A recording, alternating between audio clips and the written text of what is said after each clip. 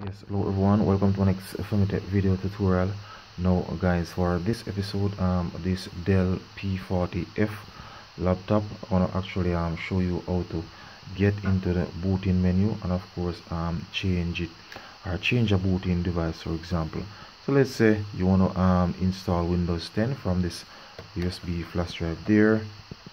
Simply plug it in, press the power button, then continue pressing down on F12.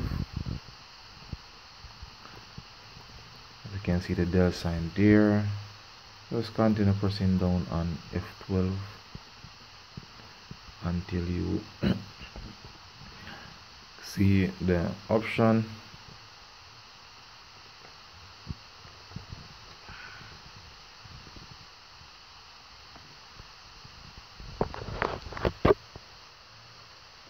Right, so as you can see there, let's bring it up for you. Right, so you just simply use your arrow to go to switch between the booting device, and you would simply click on the enter button to actually choose the booting device. So once again guys, this video tutorial show you how to actually change the booting device on your Dell P40f laptop. So once again guys, thanks again. Informatech is out here.